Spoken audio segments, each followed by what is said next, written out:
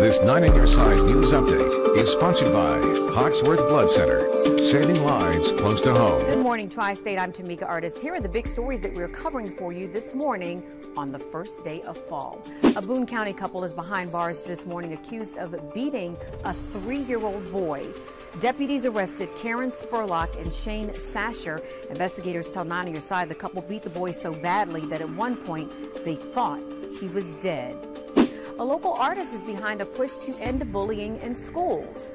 These billboards are popping up all across the Tri-State. They are the brainchild of professional photographer Kara Jonas. She's encouraging people to wear blue shirts on October 1st as part of Bullying Prevention Month. Each billboard features a teen ambassador fighting for the cause. And break out the lederhosen. It is day 2 of Oktoberfest Cincinnati. It is one of the biggest weekends of the year. You can grab some German beer and food, maybe even meet some new friends. It is all happening downtown and starts at 11 o'clock this morning. Those are the big stories that we're following for you today. Tune in to Good Morning Tri-State starting at 5 for the latest breaking news, weather, and sports. Have a great day.